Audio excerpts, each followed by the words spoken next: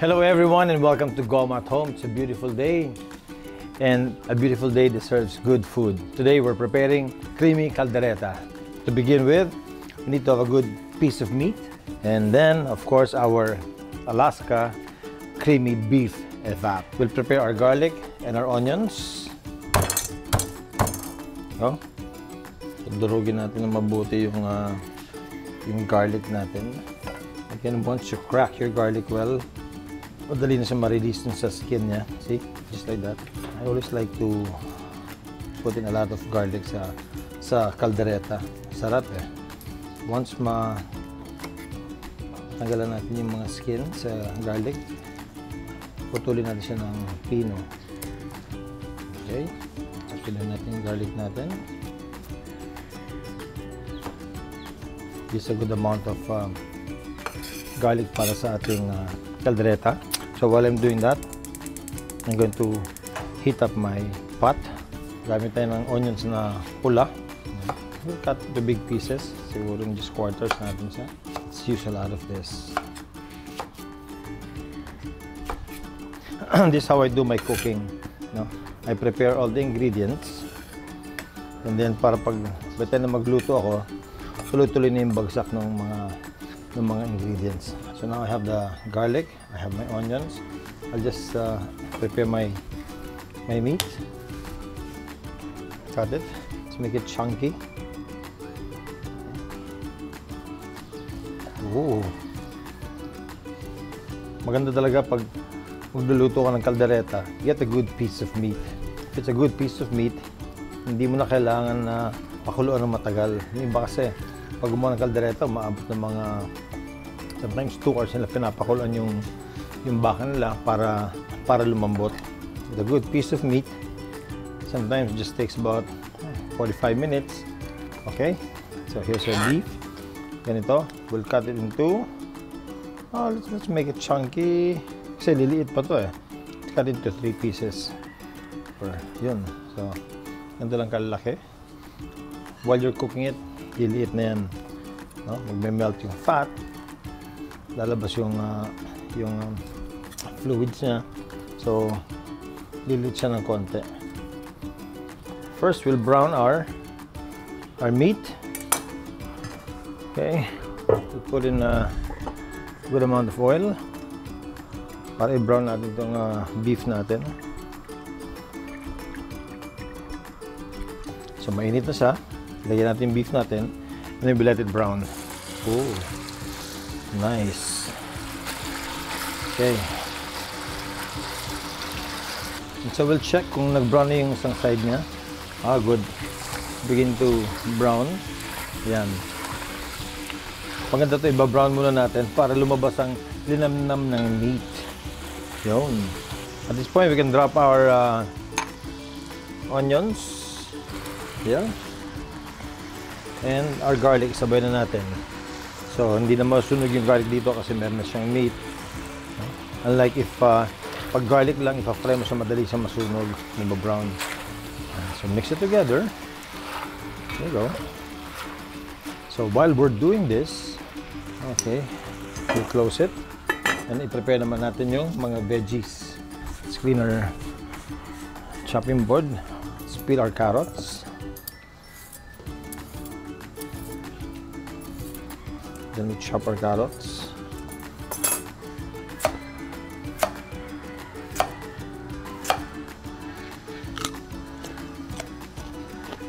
Up. Fresh yung carrots. So crunchy. Put the carrots there on the side.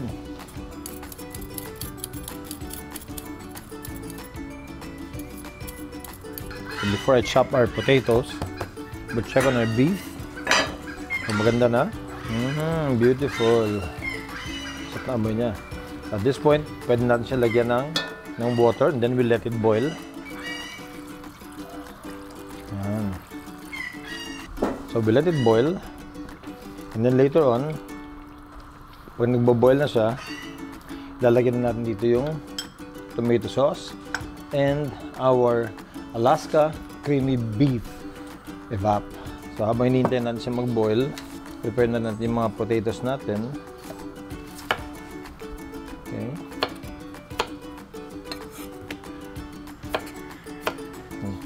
while you're waiting, ang gawin mo, para hindi mangitim yung potatoes, pwede mo siya ilagay sa isang bowl na may tubig. It will stop it from turning brown. Kasi ganun yung potatoes na nangingitim pag nag-oxidize. Just leave it there. And then, yung mga veggies naka-prepare lang dito.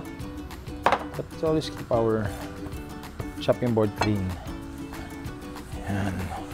So at this point, prepare na rin natin yung ating atsal. Atsal is bell pepper. Okay?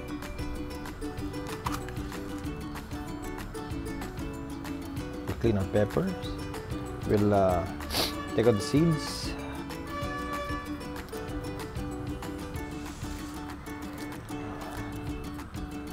Green pepper.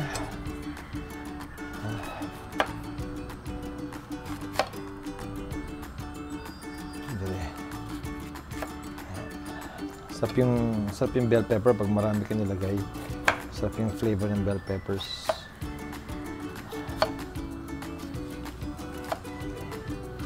So once our beef begins to boil, yun na, pwede natin ilagay yung tomato sauce natin. Lagyan natin dito.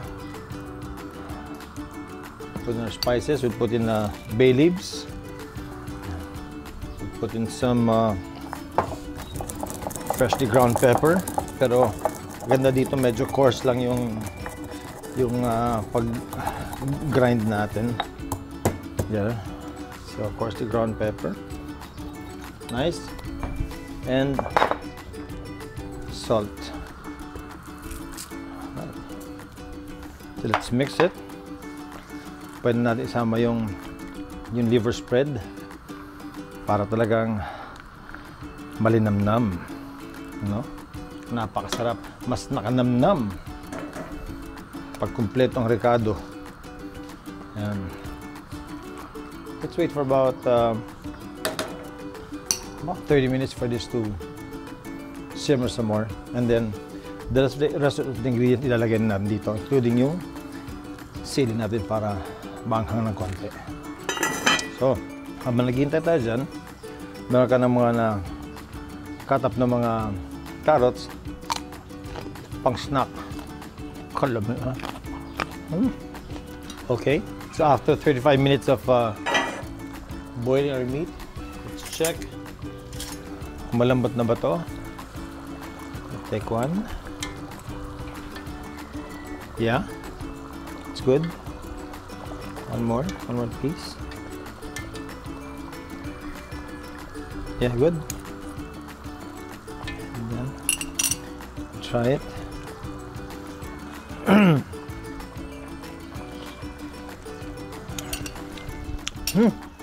Nakanamnam. Lami. So, at this point, we'll add our bell pepper.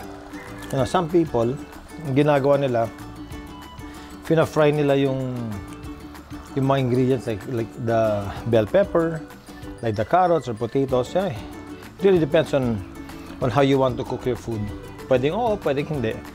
So, ito yung yung potatoes binabad sa tubig para hindi siya mangitim, para hindi siya mag-oxidize. So, just drop everything there. And then, we'll simmer it for another 20 minutes. So, haluin lang natin ulit. One more time. Wow.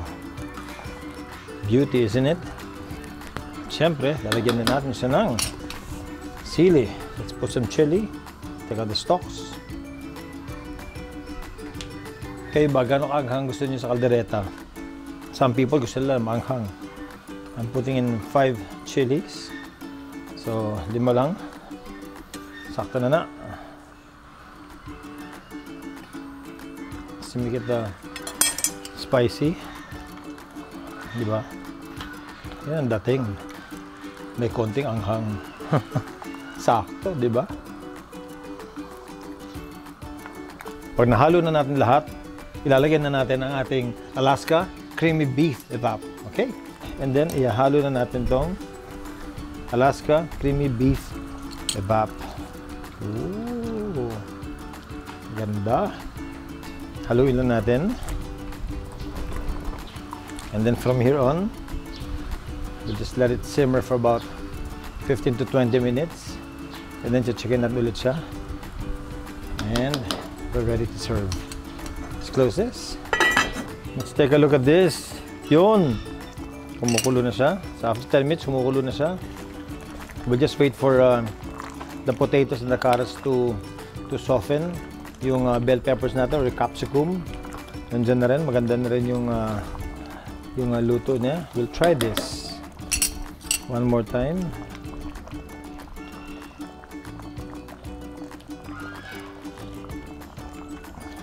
Wow. 10 more minutes and we're done. Sarap pa. Thank you kay Mark 03, Justy 2603 and Ina Unsoy. Sila yung mga nag-request na magluto daw ako ng caldereta. So ito yung version ko ng beef caldereta. Yung beef naman caldereta, kasi pwede mo gamitin maski anong meat. You can put chicken caldereta or goat's meat, no? Yung kambing na caldereta. In provinces, maraming kadalasang niluluto nila, ginagamit ng meat is goat or beef. Alright? So we'll wait for a few more minutes until paglambot ng carrots natin at saka ng potatoes, and then we're ready to serve. There you go. Ganda. Even the sauce, oh, it's so thick. Ooh, beautiful. Our carrots are soft. Yes. Yes. Our potatoes are good. Good. Sige. Let's plate it.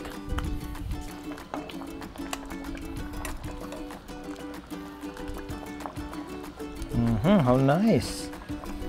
Ganda. Look at those beautiful colors. Huh? Oh, beautiful. Yan pa magsaserve ka, laging malinis yung plate. Here it is. Our Alaska creamy caldereta. Let's try it. Good piece of meat. Humok.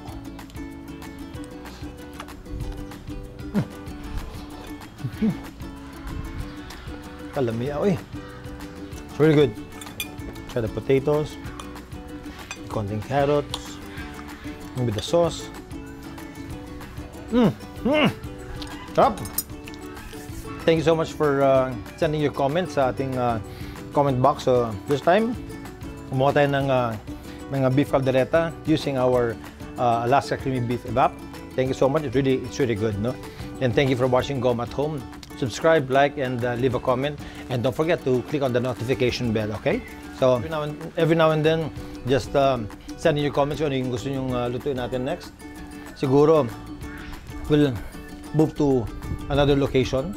Gagawa naman tayo ng grill na baboy, sinugba na isda. No? Tanawan natin kung siyempre na tumabuhat. We'll come up with other mga ulam para sa inyo. Okay? So again, this is Richard Gomez and thank you for joining me here in Ormoc City, right here in Goma at Home. Bye!